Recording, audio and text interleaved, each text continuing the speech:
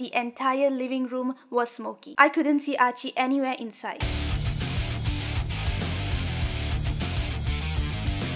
I've had a particular fascination with fire from a very young age. That young me would be shocked to find out that I now have pyrophobia, fear of fire, all because of one incident. Yeah, so I think my fascination with fire started from the altar in my house. We Catholics have altars in our houses with statues, holy pictures and stuff, and a lamp that is usually lit 24/7. Archie, being the devotee that she was, would actively light it on and replace it the next day. She did this every single day. The lampur, as she would say in her language. The lampur was her life force.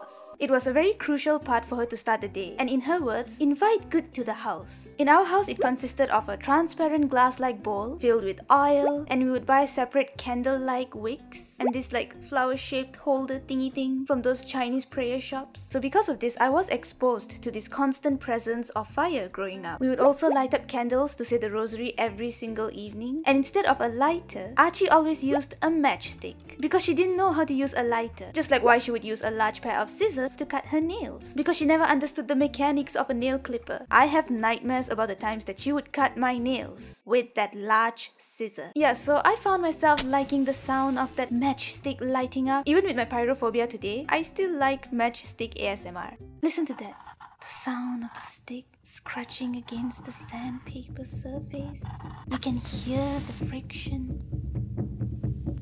So this had already planted a form of curiosity in me. How hot is the flame? Where does the fire come from? What can it do when in contact with skin? I was only 4 or 5 years old, but I was still very curious. And I kinda got my question answered at a certain point. When one time my mom had a period where she would visit the Buddhist shrine below our apartment. It was those small, teeny tiny shrines that you would normally see outside housing areas in Malaysia. But this one was quite big, just big enough to enter. I think my mom was having financial difficulties at that time. All I remember was that this was a top secret mission. She would say, "We're going to the shop."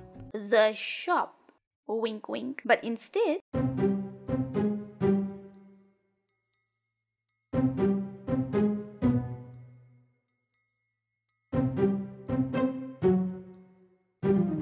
yeah, she would bring me along to the shrine and burn joss sticks, but she would tell me to keep my mouth sealed. Never ever tell this to Archie. And of course, I was very drawn to these sticks. A stick without a flame after being lit, but it still pulsates once the flame is extinguished? What is this technology? I wasn't that alarmed by it because there was no flame, so it should be okay, right? I gave in to my curiosity and touched it.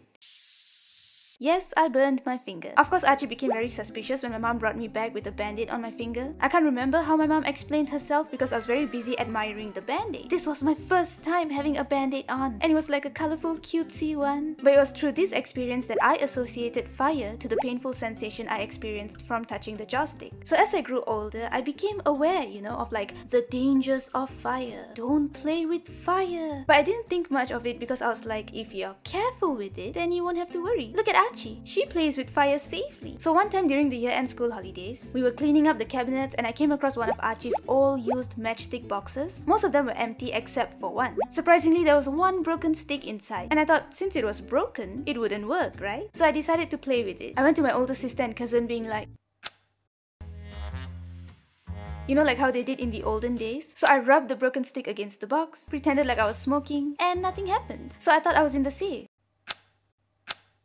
But on the 5th or 6th rub, it actually lit up. I panicked because since it was broken, it was short in length, which meant that the flame was larger than the body of the stick. It was still burning at a slow rate, but it got stuck on my thumb since there was no space to hold on to, which meant my thumb was on fire. I freaked out, I tried shaking my thumb, and the stick did fall onto the ground with the flame extinguished. But this all happened so fast. And after it fell, my sister and cousin laughed their asses off and told on me to Archie. And you'd think I'd let go of this fascination, right? Now that I've had 2 bad experiences with fire. Well, it just followed me as I grew older. The thing was that I learned more about fire in school. All those questions that I had when I was 5 got answered. I was like, oh, so it's oxygen that's bringing life to these flames. Science. And then there was one time we were learning about luminous and non-luminous flames. So I was like, wait a minute, you mean the candles that we light at home are not as hot as much as the fire from the gas stove? I had to check this out. By this time, we had already moved houses and our altar in this house was on a cabinet kind of thing. Before this, it was on this thingy thing that was attached to the wall. It was quite high up for young me to even reach. But now I had full access to the lamp and to the matchsticks. So I tested out this luminous, non-luminous flame thing by sliding my finger through the candle flame. And I was like, ooh,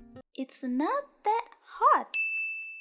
I also became quite bold to play with fire. Whenever Archie wasn't looking around, I would secretly tear a paper from my book, head to the altar, light it up, and I would just see the fire engulf the paper. And before it reaches my fingers, I would blow it out. There were times where I almost got caught by Archie. During this time, I would toss this into a nearby cupboard, just so Archie wouldn't catch on. Once she was done passing by, I'd open the door and watch. And I'm sure by now you're like, okay, we get it. You almost burned the house down by doing this, right? You left the paper one time and the fire wasn't fully extinguished. That's how things escalated, right? Well, nope. I would like to proudly say that despite all of these stupid things that I did with fire growing up, I wasn't the cause of the fire that almost burned my house down. It was Archie! So this was during her early stage of dementia. We were so new to this, we never thought that the once capable Archie would get to a point where she could no longer take care of herself. We thought, okay, she's got dementia, she's gonna have a hard time remembering or creating false memories and stuff. But it never occurred to us that letting her be in charge of the kitchen, the altar, after being diagnosed would be a very bad idea. The realization came to us gradually. Like, okay, Archie may have accidentally sliced up her finger while knitting, and maybe she forgot to switch off the stove a couple of times. And maybe she did burn the altar mat a few times by accident, but it's not that bad, right? So one day, it was just Archie and I at home. So there I am doing what I normally do, and Archie was doing her stuff as usual, cooking, boiling water. Then somewhere in the afternoon, I had to use the toilet. Once I'm done, I opened the doors and I met with smoke. Yes, all I saw was smoke. I was upstairs, so I ran downstairs. My mind was blank. I just wanted to run to Archie. The entire living room was smoky. I couldn't see Archie anywhere inside. I looked at the direction of the kitchen and all I could see was this bright orangey light coming from the window. So I rushed to the kitchen, calling out for Archie. I was met by flames reaching the ceiling of the kitchen.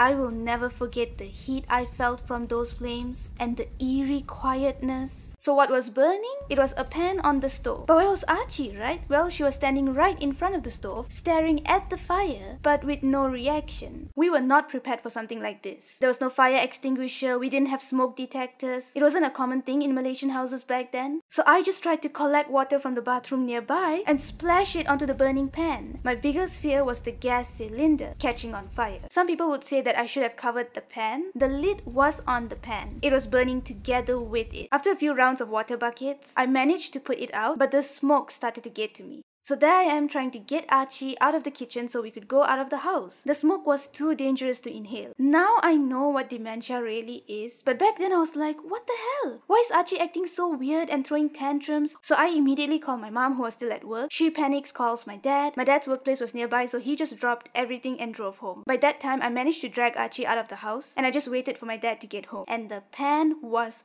roasted. So you want to know how the fire started? You see, Archie always had this habit of drying pans using the stove fire. She would wash a pan, but instead of drying it, she would just turn on the stove for a while and then turn it off. This time she turned on the stove and forgot about it. She was still in the kitchen, but she didn't notice the flames. By the time she was done doing her other stuff in the kitchen, that's when she looked to her side and saw the flames. So she immediately turned off the stove. She tried to cover the pan with the lid to extinguish it, but then it was too hot and caught on fire as well. So that's when I came rushing in. And it was on this day, Archie was completely banned from the kitchen. We told her to rest and divided all the chores that she used to do amongst ourselves. So ever since then, I stopped making food for myself, frying anything. I mostly ate takeouts. As the years went by, I bought my own electric cooker and my own electric kettle to get stuff done. But I have never used the stove or dealt with fire since then.